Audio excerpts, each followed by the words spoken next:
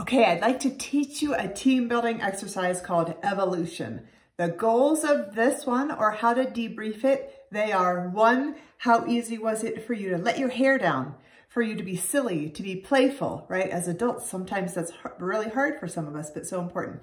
2, how easy was it for you to be resilient when you got knocked down or you de-evolved? How was that for you?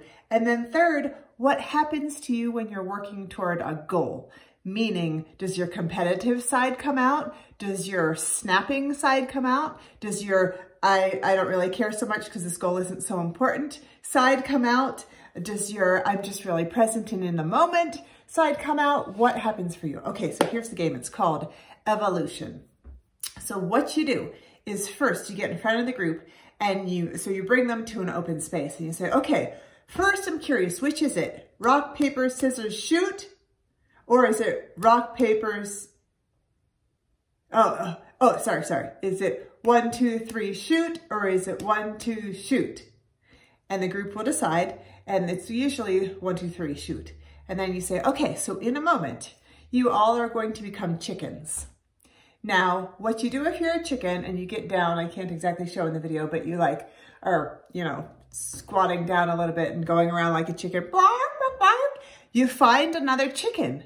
And then you do 1, 2, 3, shoot, see who wins. Whoever wins, and you might need to train actually on, it's a good idea to train on what rock, paper, scissors is, like which beats which, the rock versus the paper versus the scissors. So then if you win, you evolve into an ape. An ape goes around. Now, an ape can only do rock, paper, scissors with another ape. A chicken can only do rock, paper, scissors with another chicken. And if you then are now 2 apes, 1, 2, 3, shoot. Whoever loses devolves back to a chicken, has to find another chicken. Then when they evolve into an ape, has to find another ape. Now, the ape who wins turns into a dinosaur, kind of a T-Rex with the short arms. Has to find another dinosaur, 1, 2, 3, shoot, right? And so people are evolving and devolving, and they may be in different stages a multitude of times. And some folks just have bad luck with it, meaning that they keep going back to the chicken. The last evolutionary stage is to become Elvis, of course, because that's what evolution looks like. And so there's a lot of hip action and thank you very much, and you find another Elvis. Whenever you win at Elvis, then you become royalty and you sit on one of the periphery spots or seats or whatever, and you in a very judging kind of way, look down upon the people who are still participating.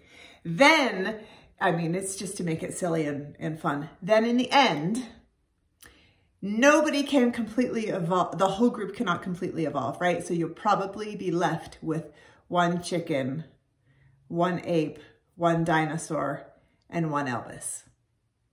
And that's it. Then you debrief after.